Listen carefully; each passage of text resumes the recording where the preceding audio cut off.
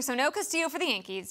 Who is Brian Cashman turning his attention to? Well, Frankie Montas seems to be the obvious guy of the A's. He's probably the best starter out there. And Cashman, there's a lot of pressure on him now to get this done because he didn't have the prospects to go get. He couldn't match up with the Reds with Castillo.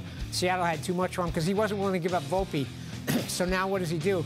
Montas, you know, it's going to take a lot to get him still. If not, he has to turn to guys like, I mean, maybe would you take a shot with Syndergaard, bring him back to New York?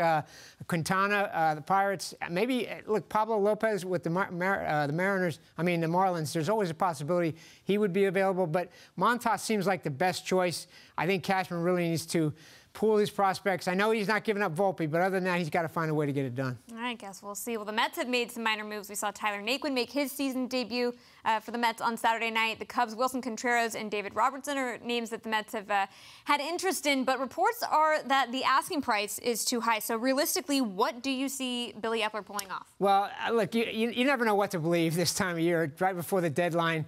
And so a lot of times these prices, they will come down right at the end or maybe go up. Depends how many teams are actually bidding on these guys. So I think that's the best match. Robertson's the perfect guy to put in that 8th inning for the Mets, and Contreras would help too. But if not, you could turn. It looks like, the Red Sox are floundering. You know, maybe they make J.D. Martinez available. He'd fit as that right-handed bat, and Vasquez as a catcher as well. So I think they have options. But Robertson and a guy like Daniel Bard might be available as a 8th inning guy as well from the Rockies. But I think that is the perfect match.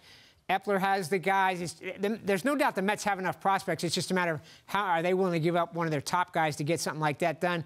Both of these guys are rentals from the Cubs, so you wouldn't think so. But if there's other teams bidding, the price can go up, as you're hearing now. Do you see a scenario where the Mets can't make a trade? No, they'll do something. They're too committed. They're all in here. What they've done so far helps with Vogelbach and Naquin, your favorite guy. But I think they're going to do better than that. They need a right-handed bat. We just talked about it before. And they desperately need bullpen help. That's more important than anything. Not sure why you said favorite guy. I don't play favorites, so I don't know where that came from. But John Harper, thank you so much for your insights.